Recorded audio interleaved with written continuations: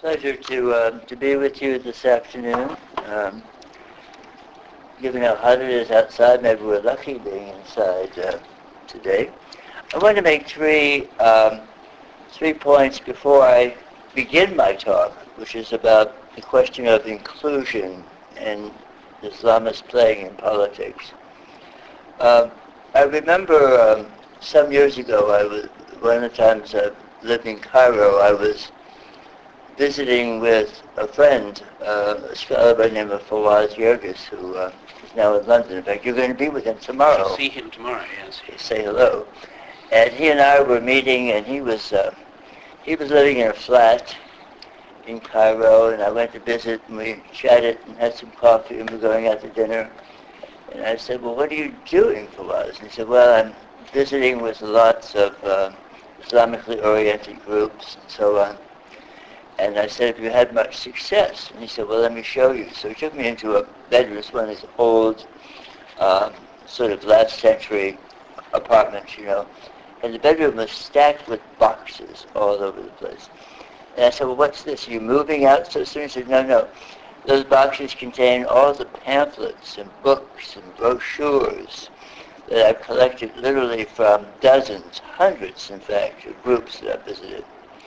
And I mentioned that anecdote just to provide some sense of the diversity of the Islamically oriented groups that one finds in a place like Egypt, for example, to a lesser extent in Tunis because of the restrictions of the former regime and all of that, but certainly also in a country like Morocco as well. So we need to keep that diversity in mind because there's a tendency to privilege, I think, particular Islamist groups. We see this with recent developments in Egypt, where there was a fair amount of surprise about the strength of support of the Salafists, who've been working very assiduously outside of the urban quarters and doing very well in villages and places like the Delta, for example, where the Muslim Brotherhood is really not much present. So many of us, and I'm as guilty of this as the next person, would sort of jump in a cab in Cairo and say, take me to the headquarters of the illegal Muslim Brotherhood in Al-Manjal, and we'd go in and have interviews with the deputy guide or the guide or whatever, and have all sorts of other discussions. Very little attention paid to the Salafists and what they were doing, very much at the grassroots. So I think it's useful to remember that and instill a certain sense of modesty about what we know and our sort of breadth of knowledge about these groups. I'll come back to that in a moment with the inclusion discussion. Second point I'd like to make, to be a little bit discursive, is about Bahrain. And this was invoked, Bahrain example was invoked by Rami in particular earlier. And I would like to put a kind of sharper edge on what he had to say about Bahrain. And that is, I believe the Bahrainis were actually pretty close to a deal. The king, and particularly his son, the crown prince, were in advanced discussions with the U.S. and with leading members of the Bahraini opposition, not least Ali Salman, the head of Wifaq. And, you know, basically this was interrupted by the Saudis, who said, forget about it. King Hamad, of course, met with the king in Riyadh. The intervention by Saudi Arabia was not on the request of the king of Bahrain. It was basically the diktat of the Saudis. And in fact, they would have intervened sooner, but they waited a day or so the UAE could send police so they could say it was a GCC force. So I wouldn't be too hard. I can be hard on the Americans on many scores, but in this particular case, I think basically the Americans were sort of pushing down the right path, but were basically preempted by their friends in Riyadh. So I thought that was an important point to make.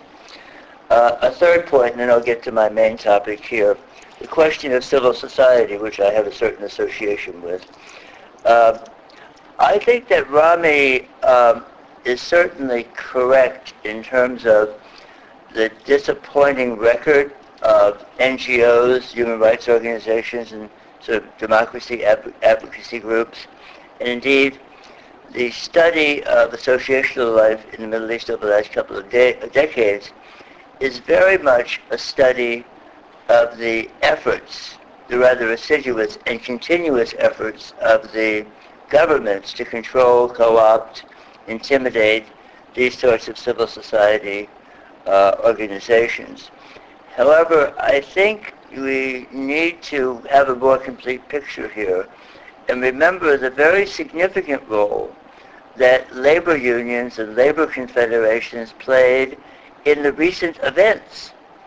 Or going back a few years, think about Lebanon, for example, and the strong labor federation there, but particularly in the context of Tunisia, where, of course, the National Federation not only played the leading role in fighting French colonial control, but in the recent events arguably has played a central role, but also Egypt, where the record of the past several years is a record not of dozens, not of hundreds, but thousands of labor actions. And this is Joey Beenham, for example. Joel Beenham has done a very good job analyzing this. So there have certainly been sectors of civil society that I think have been more successful in terms of confronting autocracy and pushing for rights, at least for selected segments of the population and so on. And of course, one cannot leave out associational groups that are associated with particular religious organizations, whether they be Christians, Muslims, or whatever, which provide a very significant component of civil society if it's defined with any kind of analytical integrity, in my view. Now, let me get to my topic, which is the question of inclusion. It's always seemed to me that there was a sort of commonsensical aspect of political participation. If you go back to Sam Huntington's writings, for example, you find discussions of this, and that is that as people are brought into the political process, if it's a participant process where there's a fair amount of give and take, if you wish, call it a democracy, but maybe not even a full-fledged democracy, they're necessarily faced with the need to make compromises, to be pragmatic, to make choices. And it seems to me that's a completely unexceptional point if you're making it in regard to Latin America or Europe or North America. For example, here at Harvard, if you look at the book by Robert Putnam of the Poli-Sci Department, Making Democracy Work, about Italy, he makes the point in there at several stages how people who were at the ideological flanks, as they were brought into the political process, were pulled in a much more pragmatic direction and moved much more than those who stayed out of the process. So that's always seemed to me to be fairly obvious. Some time ago, these are sort of antique writings now, you have to go back to the early 90s, you look at the work of Gudrun Kramer, some of my writing, the work of the French scholar Francois Bourgat, we're all making the same sort of point about Islamist groups, that basically bringing these groups into the political process would likely expose them to the need to make behavioral changes in order to basically play the game. Now, I'm not talking about groups here that have a millenarian objective. I'm not talking about Al-Qaeda groups. I'm talking about groups that define their political goals in the context of a state. Another person sort of got at this from a different direction is the Iranian scholar and intellectual Abdul Karim Saroush, who talks about the fact that Islam should stay out of politics because politics is corrupting, and it basically undermines values and undermines religion and so on. And indeed, this was significantly the critique of Salafists in Egypt, that the political process was dirty and corrupt. And as you know, I'm sure the Salafists were quite critical up until 2011 of the Muslim Brotherhood for trying to play the game of politics in Egypt.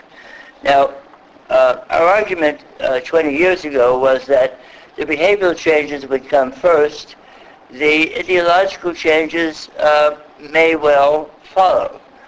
Some red lines would still be sustained, but basically, as people are exposed to the sort of mundane choices that have to be made in the context of building coalitions and so on, there necessarily are compromises. I think the scholar who captured this best is probably the late Dankwart Rustow, who wrote an absolutely seminal article in Comparative Politics. I think it was actually the first issue of Comparative Politics in 1971, in which he talked not about democracy, but democratization. And he very much emphasized that becoming democratic, that democratizing, was a process of habituating to democratic rules, getting used to the rules of the game. So basically this is an iterative process that plays out over time. I think that's a very sensible way of thinking about things. It's an approach that's discussed in a book many of you probably read, the Hassan Salami edited volume, Making Democracy Work. You need many Democrats at the beginning of the process. Maybe the process imbues people with a kind of commitment to a certain kind of pluralism and participation and so on. So I would argue that what we've seen play out in a significant number of cases in this so-called Arab Spring, I would prefer Sahwa or awakening, but in this sort of period of incredible and inspiring, in many cases, upheaval, is a kind of confirmation of the validity of these arguments about inclusion. And this has happened at a time of very significant generational change in the Middle East. You know, when we think of, from an Islamist standpoint, the pioneering generation, this would have been the generation that came of age in the 70s and 80s. You know, this was a generation where you have women donning the hijab in families where this wasn't done previously and so on. Well, you know, that generation is behind us now.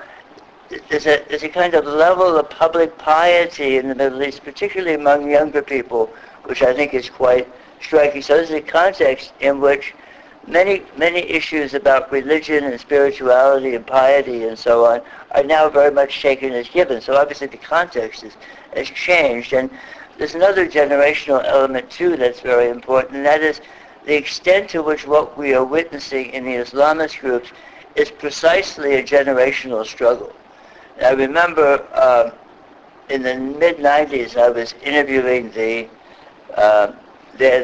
now dead, Ali Yahamu, Hudaybi, who was then the Supreme Guide of the Muslim Brotherhood, asking him about the upstarts in the Hizb al-Wasat, the party of the center. And he was furious at these people challenging the authority of the Ikhwan and so on. And what was behind this in significant measure was a different generation with a different worldview that didn't take the same givens as givens and so on. And it was not just the Hizb al-Wasat, but within the context of the Islamist street as well. One of the reasons that I would argue the inclusion argument makes a lot of sense is that to the extent that political leaders are leaders, they need to pay attention to constituencies. And they need to pay attention to what their constituencies seek. In other words, and this is the kind of question, was it Roger who was talking about it? I think, and maybe it wasn't Roger, but you know, the kind of question that needs to be answered by leaders, whether they're Salafists or Hizb al-Wasat people or Ikhwan people in Egypt or wherever, is basically how do we justify our rule? You know, how do we meet the demands of people who are looking for jobs and who have legitimate gripes against the past regime and so on? And these constituencies, I think, matter quite a bit and help. I don't think I quite share Rami's optimism about where things are going to end up, but I think help to imbue the current situation with a certain element of hope and a certain element of if you will, possibility that may well lead in many instances to a somewhat more equitable and somewhat freer life for many people in the Arab world. And I think I'll leave it at that. Thank you very much.